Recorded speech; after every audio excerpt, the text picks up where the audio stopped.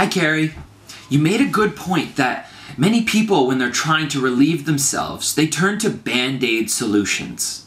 I don't think Band-Aid solutions are bad, necessarily, but the idea of a Band-Aid solution is to mask the wound temporarily to ensure the wound is not getting aggravated. But the wound is still there. When I look at the idea of asking for change versus asking for relief, I see one as past-oriented and the other as future-oriented. When we ask for relief, I think it's important that we ask, what do we want to be relieved from? And when we ask for change, we are asking, what can we change it to? One focuses on what is bothering us, and the other one focuses on what we can put on the wound so that it stops hurting us temporarily. If we keep asking for relief from the same thing, day in and day out, then we probably need to take a different strategy on what we actually change. If we focus more on continuously changing things without noticing. If we focus more on continuously changing things without noticing what is actually bothering us,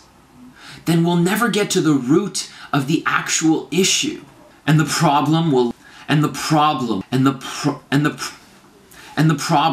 will likely rear its head over and over for your entire life. I know many people who are viewed as radicals by society because whenever they say their solutions to different challenges, people say that their solutions would never work.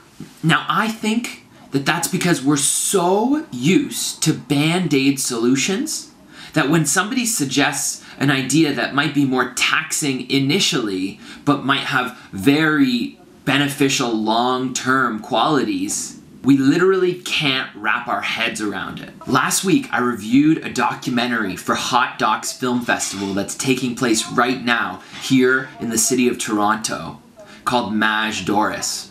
It's about a 74-year-old woman who's native to Sweden and lives in the Arctic Circle in isolation there. You can find a link in the doobly-doo to my review. The film and her character made me think of a Swedish word called lagom, which means just the right amount. So now here is my radical idea for you all to think about. How much is enough for you? Time, money, affection, food. How much is just the right amount? There are rising trends lately of tiny home living, minimalism, post-economic interaction and trade, and human-centric learning. In Toronto, many of these ideologies are considered radical, especially by our government. But why?